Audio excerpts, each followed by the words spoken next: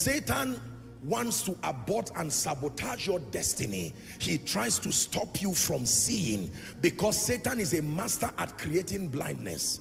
Are we together? He does not just blind your mind, he blinds your eyes, he blinds your understanding.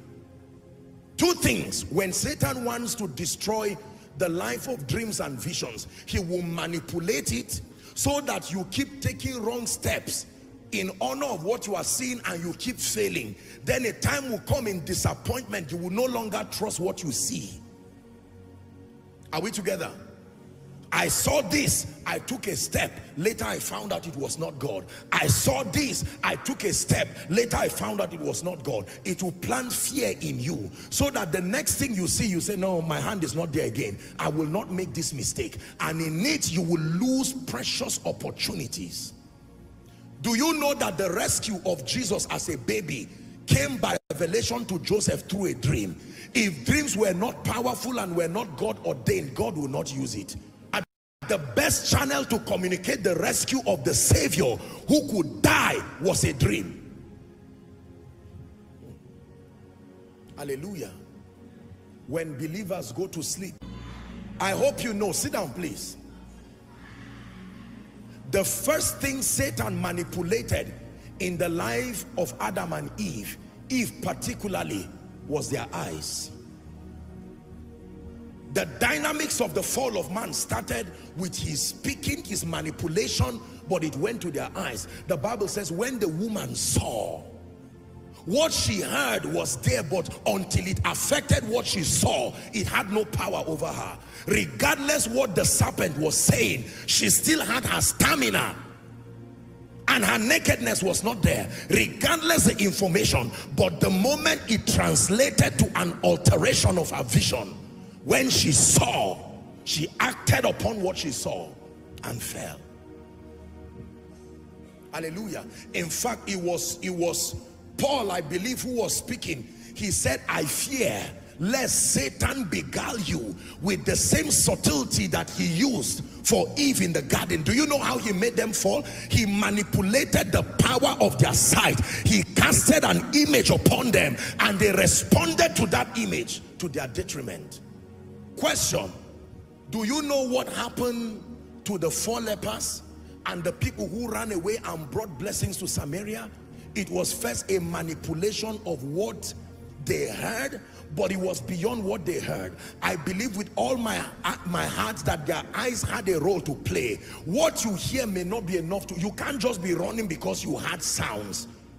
There has to be something your eyes see to convince you, because you can doubt what you hear, but you cannot doubt what you see.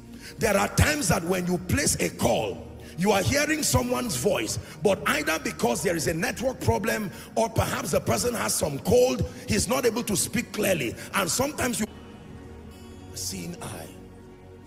There are people who left where their helpers were and traveled to where their enemies were, not knowing. Literally took their hands to their enemies because they lacked the seeing eye. Ladies and gentlemen, your confidence in life is highly predicated on your ability to see.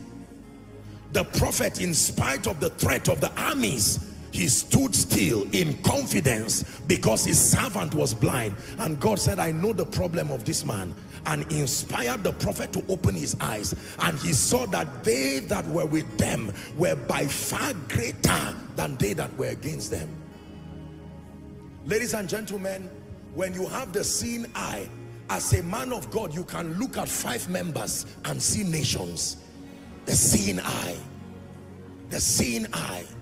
Right from the days of nothing by the grace of God, and the days of no influence, no voice, no whatever, by the privilege of the seeing eye, our confidence was still high, knowing that God does not lie. Can I tell you, when God shows you the future, you will stand confident. You will dance in the midst of nothing like a madman, because you are seeing what others are not seeing. You will get up from a dream, you will get up from a vision and tap your loved ones and say, hallelujah, deliverance has come for this family.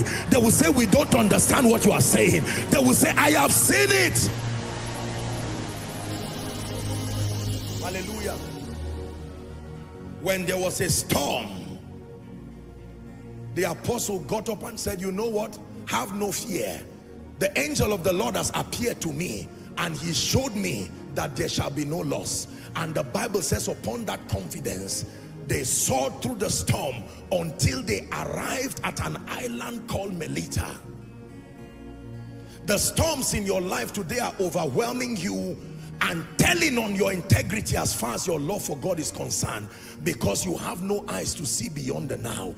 If you have the eyes to see beyond the now, you will sit even in the midst of nothing and sing praises and give thanks, because you have seen beyond the now.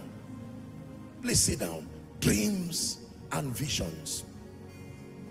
When it's time to pray, we are going to ask the Lord, purify my dreams, purify my vision.